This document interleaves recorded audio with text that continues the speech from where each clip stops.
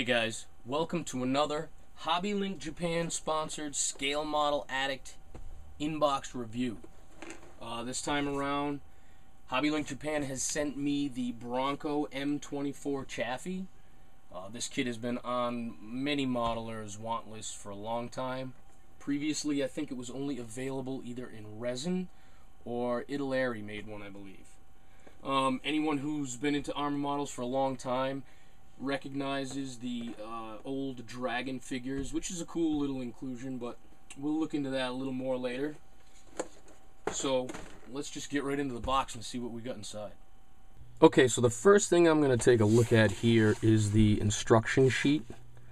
It has the same box art as the, well, box, naturally. And much like my earlier review of the armored car, you can see 26 pages, and this is a pretty in-depth, instruction book. Lots of painting guides, even for the figures. The instructions themselves are your typical exploded line views. This one here shows you how to bend the photo etch light guards.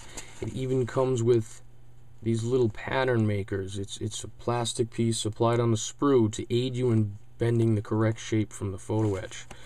I've noticed this in a few kits lately, and I think it's really great because, bending the photo etch to the exact shape can often be a little intimidating. The other great thing is you're also offered plastic version of the parts, so you're not forced to use the photo etch in this case if you don't want to. A lot of times you can just take your knife and thin these out a little bit, and they do the job. Really nothing that I can see in these instructions when I looked through them earlier in the way of mistakes or anything, and things like that will actually be pointed out or figured out, I should say, by me as I build the kit.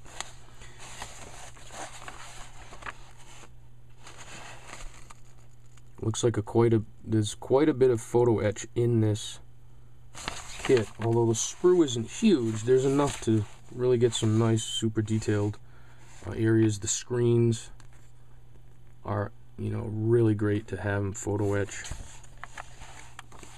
Back in the day, you used to have to purchase those separately, but there's a shot of this photo etched fret itself and the decal sheet. It even looks like it comes with some stowage items. Many photos I've looked at of the M24 has a lot of stowage on them. The other neat little thing about the photo etch sheet, and I'm not sure I will use it because photo etch is really flat, but it gives you the casting marks and numbers that you might find on casted pieces on the kit. I may choose a different medium, but it's great that Bronco includes them in there for you. Here's the actual decal sheet and photo etch. This is, I'm not a huge fan of photo etch, but this is really a decent sized sheet. The screens, are definitely a must-have, and pieces like this is for the sand shield attachment points and wing nuts. These are simple enough to use. You just clip them off, clean them up, and glue them on. The parts that I'm not huge fans of is the ones like the ammo box cradle with lots of bends. But you can see the engraved lines that make the bending easier, so that's not bad. And guys that like photo etch is going to love that this comes with it. So kudos to them for including it. Looks like we've got some string for the tow cable. You can source that differently. The 50 cal is pretty awesome, though. I got to point that out because the cooling jacket is actually hollow. So when you slide the barrel in, you can see all the airspace around it. That's pretty ingenious, really, because the largest gripe that I've seen about 50 cals is that this whole area just looks flat and rather boring and unrealistic on most other 50 cals. Here's the decal sheet. Has markings for a couple vehicles. Looks like 4th Armored, 1st Armored, 8th Armored maybe. I'm not really sure. but that is all pointed out in the instructions. These look like they were made by Slide Mold Technology, and they are very, very thin and very detailed. And I gotta say that these are pretty impressive. A little bit of an ejector pin mark here. You might not be able to see it through the plastic bag, but nothing that's really a lot of trouble. It's on a raised surface. You just simply gotta sand it away. And I think these are really cool. This is, I'm going to guess, because there's only one, it might be the recoil spring for the gun. Whether or not it is needed, or just kind of one of those gimmicky things where you can have a recoiling gun, we'll find out as we build the kit. This is also pretty neat. It's the tools, but it also looks like you've got some kind of a milk container here, and maybe that's the lid for the milk container. You've also got the 30 cal on here, and I'm not exactly sure what that is. That might be the yes, that looks like the bottom of the milk container. So you could actually, because the milk container is hollow, you could actually have the cap off of it and you could see inside if you wanted to actually put some kind of fluid in there. Tools look pretty detailed and sharp and crisp. And last bagged item I have here is the clear parts. These are your periscopes, which look to have some really nice detail on them. These look like the headlight lenses, and this might be cupola windows, I'm not really sure. And this looks like the foul weather hood for the driver, which is an option on this kit, and I think that's pretty cool. You don't often see them in period photos, but you do occasionally. This sprue is the old Dragon figure sprue. It's been included in a few, or at least one, Dragon Sherman kit. And for its day, it's really not a bad figure kit. I mean, I've got a couple of them, and I've used a few of the figures. They're pretty generic. My favorite part is this here, the grease gun. The stock is a little thick. You might be able to replace that with wire if you're that picky, but you don't find too many grease guns in plastic. And to be honest with you, I've actually bought this kit on sale once simply because I wanted the grease gun. They're neat weapons, something a tanker would probably use because of its compact size. And it even has a microphone here, which is another thing you don't find often. So if you want figures for your M-24, you've got a bunch to choose from, and that's not a bad idea to include them. Let's get into the kit sprues. This looks like accessories. These appear to be your ammo cans. They all look like 50 caliber ammunition cans due to the size. These are the tops and the bottoms, and these are the sides, and these are the box ends. So we're talking 1, 2, 3, 4, 5, 6 pieces per box. It's not a simple box to make, but that gives you the option of maybe posing it open with some bullets hanging out, etc., stuff like that. Here's some gear, a few musette bags or backpacks, if you will, some kind of a bag, and then a roll-up tarp. It's nice for them to include it. They're hollow on the backside, so you'll definitely have to mount them onto the tank somehow to hide that. Some guys like to trim off these parts and replace with like lead foil or tape or something to have a more natural hanging appearance. The tracks, I really like the way they did this. The tracks themselves, the links themselves look pretty well detailed, I gotta say. And what I like is it's just this little sprue piece in between each one. Now you're still gonna have to clean up mold seams and all that, but to me this is just so much easier to deal with than a large sprue with all the links on it and things like that. I'm guessing this has something to do with the ability to mold this link without ejector pin marks on the surface, because the ejector pins are here and here. And I think that's a pretty ingenious way of doing it. And I'll let you know how these go together when it comes time to build it. You got a bunch of those, and I won't show you all of them, but they're all pretty much the same. The lower tub, okay, that's the bottom of it. Pretty detailed. Side as well. I'm flashing this here in the light like this because this is one of the best way to find things like sink marks. And while I do see some lines here, which I can only assume is as the liquid plastic is pumped into the mold, these are the lines. Kind of like when in construction, when we're pouring concrete, you may see these lines when you pull the forms. But I don't see any sinkholes. I don't see any short shots. This looks like a really good detailed lower hull.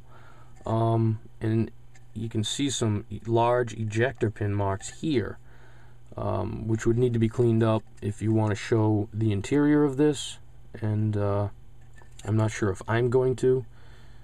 It's a small tank, and it would be hard to see a lot through the hatches, so you may be able to hide some of that with weathering or stowed gear or figures. But they're very, very slight. A little bit of sanding, you should be able to take care of that. No problem. Another sprue.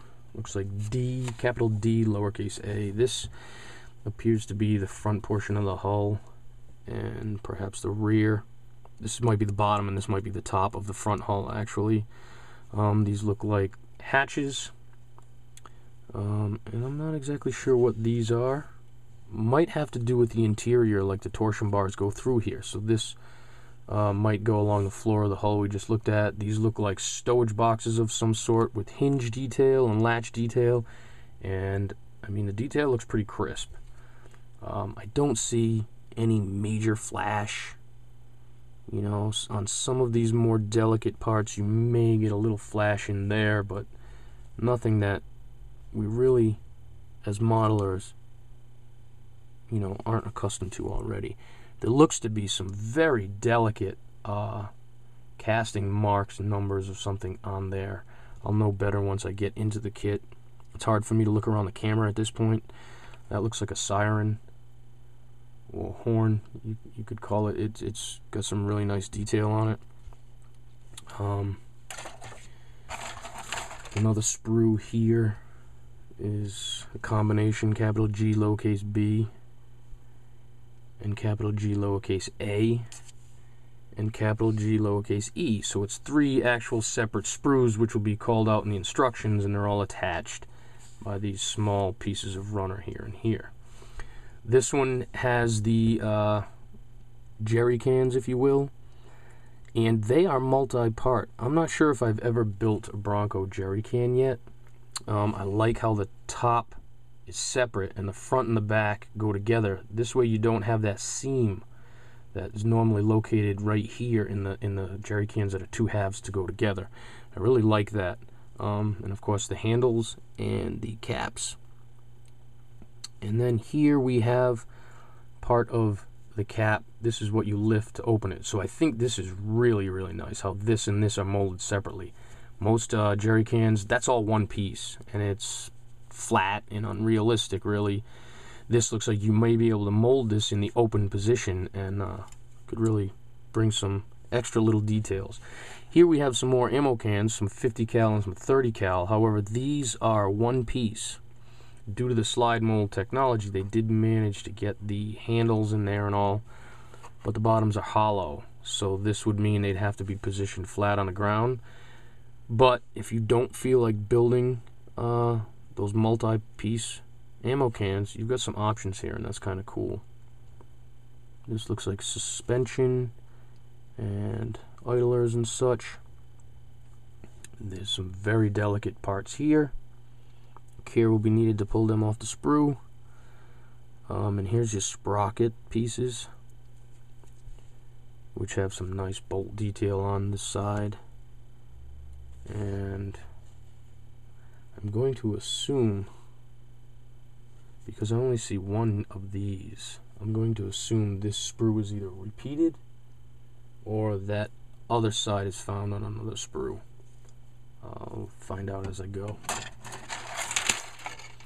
Okay, on this one we have the upper hull, at least part of it, and I like how you've got the little teeth here for the gear for the traversing of the turret. In case you wanted to model like a blown up tank, you've got this detail in here. You don't have to make it. These are the fenders, or the mud guards as some call it, and the sand shields. A lot of pictures don't have the sand shields, but it's a cool option to have. And you can also maybe on these seam lines, you can cut this out and only put like a part of the sand shield on, drill out the bolt holes so it looks like some of the sand shield was tore off and some was left behind. This looks like part of the fender sand shield combination as well, and it's molded separately, so you got some awesome detail on it. Again, I don't see any major sink marks. There are ejector pin marks, but these are on the inside lower hull. I really don't think you could see in there unless you took a dental mirror and went in under like this. And this looks to be part of the driver's foul weather little windshield, which is cool. It's got the wiper on it and everything.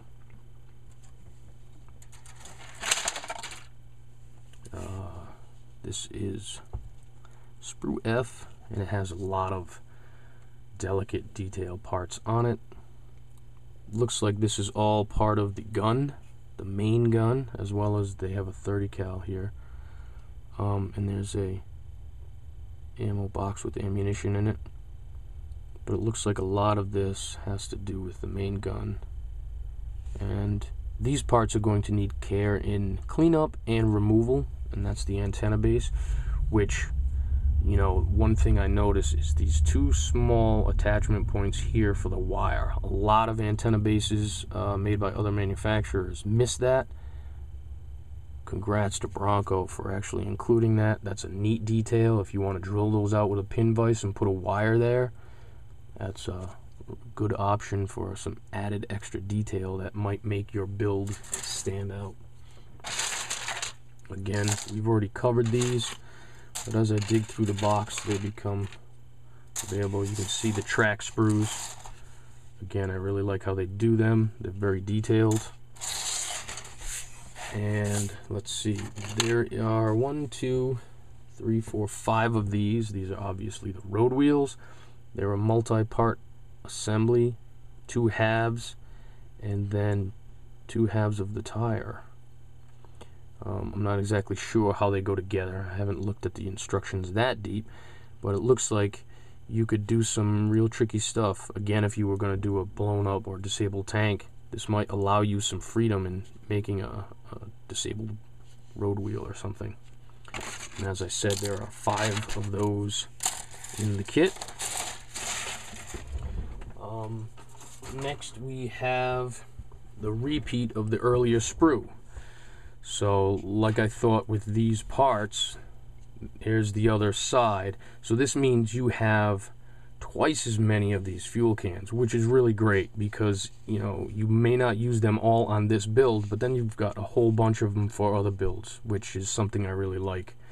And again, you've got more of these already assembled, so to speak, ammunition cans. So you've got 6 50 cal and 6 30 cal if you want to just use these instead of the multi-part assembly versions. And lastly, and I waited for the sprue for the end on purpose, I'll get to that in a second, this is basically the turret sprue. We've got the cupola here, lots of little detail on that, and this is the hatch ring that goes on the top, so there must be a centerpiece to the hatch somewhere, and that looks like it right there. Here's your mantlet. There's nice casting marks right there, a little bit of a casting texture to it. Here's your radios. This looks like it might be a battery. Another antenna mount base here. This one doesn't have those attachment points, so you have a choice on which one to use. And I do believe that that's actually accurate. I think there is a version where the wire went in the bottom of the base, so it's nice that they give you both. More of the turret ring and some of the mantlet here. This box that's on the back, some nice latch detail, and it looks like the top is got some hinge detail. Perhaps you can position it open and have some gear in there. Lastly is the turret. Now I saved this for last on purpose because when this kit was first announced in the early versions of the photographs were posted on the internet, there was a forum, I believe it was Armorama, where someone pointed out a discrepancy here from the model to the real tank. And it's not that big of a problem to most, but to the guy who wants a super accurate model and you know, wants to be able to model a certain vehicle, it's good that this was pointed out by some. There's a weld line that you can see that goes straight across here, and there's also a pitch to the turret on that weld line. The problem is, on the real M-24 turret, I think only this piece was welded in. This weld line should not go all the way across. It should stop over here, and this bend should be forward more, a little bit forward of this and this out here. So in Bronco's defense, after they saw that post, they made a new turret. And this one, which I just picked up at the hobby store, I just found this at a local hobby store. Now you can see the bend is out front of this. It doesn't run through that and through this circle. The bend is actually out to the front, and the weld only goes from here to here. So, you know, for $2.50, for the guy that wants a super accurate model, and if that's the only problem with the model, you know, you've got to give it up to Bronco. A lot of respect for them to do this. You got to think how many models out there have these small inaccuracies, and then they never do anything, and the modeler has to take it upon himself to fix. So really, it's personally, I think that's really great that Bronco did that. But that's just an aside, so you can see. I believe that the newer Chaffee, as well as the British version of the Chaffee, don't come with this mistake turret. They come with the new turret, and I'm not sure if there's a way to tell on the box, but obviously this is the initial kit. Okay, so that's a look inside the box. It's a real detailed kit. It's not going to be a quick, simple build, but it's going to be a fun one. It's going to produce a beautiful model in the end. So thanks again to HobbyLink Japan, as well as Scale Model Addict, for making this possible, and I'll see you on the forum.